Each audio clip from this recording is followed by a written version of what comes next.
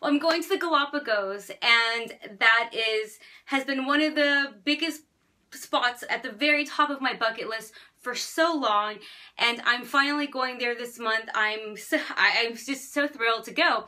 And as I've been planning for my trip, I've actually encountered a few unexpected surprises, particularly with the weather. And because I'm not going on a traditional Galapagos cruise or on a traditional Galapagos island adventure, I'm actually going to be scuba diving during my trip. And that's, for me as a scuba diver, that's one of the biggest motivations for me to go to the Galapagos. A few things that I have to keep in mind is, because even though the temperature may be warm on the outside, when you're spending an extended amount of time under the water, it lowers your body temperature. First of all, I'm going to start with a couple of warm weather pieces, and you're probably thinking, okay, it's summer, that's the last thing I need to know about. But some of you might be going on adventure trips, or you might be planning some outdoor hikes, long extended periods of long-term travel and whatnot. So what I have, and I'll explain to you my purchase. Don't judge me as the editor-in-chief of Travel Fashion Girl, but I did buy a new fleece. The reason why I bought a fleece was because I'll be spending a lot of time diving. Fleece is moisture wicking, and it's also really warm. So let me show you the one that I bought.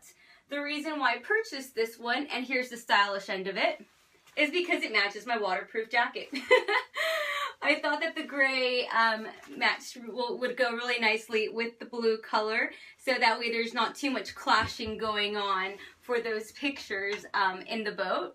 So on the boat. And in this case, this fleece, the reason why fleece makes sense for this trip is because part of the reason I'll need to be warm after being in the water. In between dives, as I'm drying off, my body will have moisture from the ocean. And if I'm cold, the fleece will be able to keep me warm, but it'll also be able to dry off in between my dives. So that is a really important reason why I chose to travel with fleece versus a merino wool hoodie, for example. In this case, one of the advice from one of our readers was to actually travel to the Galapagos for the scuba diving trip with activewear. So things you would use to the gym, such as leggings, long sleeve moisture wicking fitness tops, and other items less fashion-y, less cruise wear, and more practical. So I try to find a balance by choosing an item, a practical item that would look nice with my my waterproof jacket. And normally when I travel, I don't usually take a waterproof jacket unless unless I'm specifically going to be on an adventure or an outdoors trip. If I was going to Paris or London, for example, this is not what I would be wearing, but this is what I like to wear, obviously, when I'm going outdoors. And since I'll be on a boat and there might be rain and it's expected to be cold, I have this this Columbia waterproof jacket that this is the only not new item on my list to share with you today, but I'm showing you why I got the North Face fleece. And just in case you're wondering what style I chose, I just bought this. I've been a last minute packer for this trip, to be honest with you. I think I just get too confident, and then I ended up just shopping last minute and thinking, oh, I wasn't ready for that. So the North Face jacket that I bought is a Polar Tech Micro. It's called, I think it's called, not sure what the name is, but here, let me show you guys the label. So you could see it says Glacier FZ. So, and it doesn't tell me the name, so sorry about that, guys. But I actually got it on Amazon. Why I like this particular one, aside from the color, was because it has zippered pockets, and it also has a zippered front as well. So that way, in case if I want to have my bathing suit underneath, for example, and just have it open, it gives me a little bit more flexibility with the weather. So that's basically, it's a fleece, it's warm. Great things about fleeces are that they're really good at keeping you obviously warm without the bulk. So they are a little bit bulky when they're packed, but I'll probably wear this on the flight because that'll keep me warm as well. I tend to get cold on flights, and this is going to be one long journey. I'm not sure how long it's going to take me, but I'm pretty sure we're going to spend at least a day each way traveling to and from South America. So it's going to be quite some time on the flight, so I want to be comfortable. So this will definitely be joining me, but it doesn't weigh anything. Oh, and here's a really, this is something I bought on Amazon Prime Day, and I've got to show it to you guys before I carry on. It is my brand new, the little, it's a little, what is it, to weigh things on. It's a little scale. It's a digital scale. I bought this digital scale because previously I'd spoken about to really pack ultralight, especially when you're trying to pack for limited weight allowances, is actually weighing the clothing that you take. And I try to stick to a, I think it's like 1 to 2 ounce per item, I think. I'm not sure, but that way kind of, I bought one of these little digital scales. It's by this company called Salter. It was just a deal on Prime Day, so I plan to then weigh all the items afterwards. So I just thought I'd share that with you really quickly. So completely switching gears for a moment, I have now I've shared with you what I'm planning to wear on to keep me warm on the boat, warm and dry on top.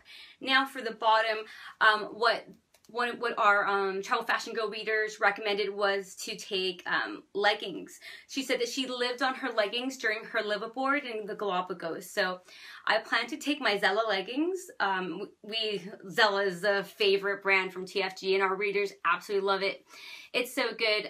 Zella is a Nordstrom brand. So the reason why I am kind of second, I'm a bit hesitant about having just the leggings for the actual liveaboard is because in between dives I might be cold, but because if my body's moist and you know it's the oceany saltwater feeling, yes, I can rinse off and have a shower, but sometimes depending on the weather, your body kind of retains a little bit of moisture afterwards. So I want to have some pants or trousers that are going to be moisture repellent and a little bit more so than the Zella leggings, and I'd rather keep the Zella leggings to wear for the evening times once I'm done diving and I can just stay warm for the rest of the evening.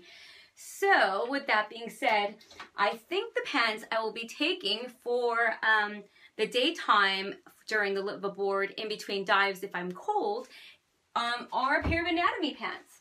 Why anatomy pants are awesome? It's all in the fabric. And if you're not familiar with anatomy, this is the name of this brand. These pants are so versatile. The fabric is quick dry. It is really lightweight. They probably weigh just a few ounces, and I'll weigh them in my little digital scale later on.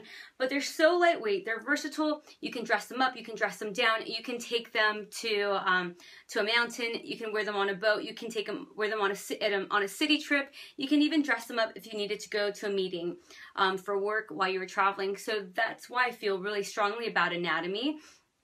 And that's one of the reasons why I recommend them. And if I would wear travel pants on my travels, it would be an anatomy pant. I never travel without my Adea layering tank. And you guys I found this, I think in 2014 or 2013, this brand, I found it. And I swear, the one time I didn't take my tank, this one, really basic layering tank. I freaked out and I messaged them and they FedExed me one right away because it was for my honeymoon. And the reason why I love this tank, even though it's not new, I'm going to share it with you guys right now, is it's the Adea brand, but it's quick wash, it's quick dry, easy to wear. It's super versatile fabric. It can even look a little bit dressy. You can wear it underneath as a layering top, underneath other things. And I like it because it's just a nice basic top I can then wear with this. If I were to use a skirt, for example, if I were to button this up and make it a skirt, then I could just wear it with the Adea tank top and then throw on some jewelry, and that'll just be a nice, something for the beach, or I could even dress it up for the evenings if I wanted to. Once I finalize my travel wardrobe for my big trip to the Galapagos, I will definitely be sharing it with you guys. My name is Alex. I'm with Travel Fashion Girl, where we show women how to travel carry-on only and for any destination in the entire world.